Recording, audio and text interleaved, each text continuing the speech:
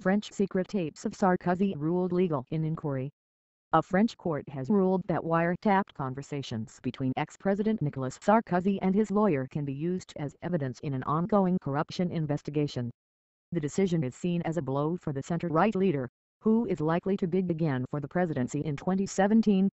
Mr. Sarkozy is suspected of promising a sought-after position to a judge in return for information on another case. But he was already being bugged as part of the earlier investigation.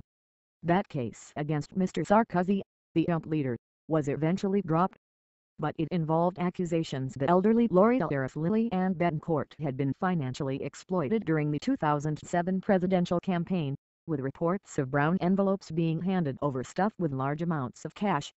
He was placed under formal investigation on suspicion of influence peddling last July, after hours of questioning, reportedly the first time the former French head of state had been held in police custody. Sarkozy's wiretapped conversations with his lawyer January 30, 2014, lawyer Thierry Herzog talking about Magistrate Gilbert as a bird he's had access to the rapporteur's opinion, that will never be published. This opinion concludes with the removal of all references to your diaries. That's really some job, you know. February 5, 2014, Thierry Herzog, he told me, you can't tell the president I'm optimistic. I told him that you would receive him afterwards. Nicolas Sarkozy responds, I'll promote him. And later, I'll help him.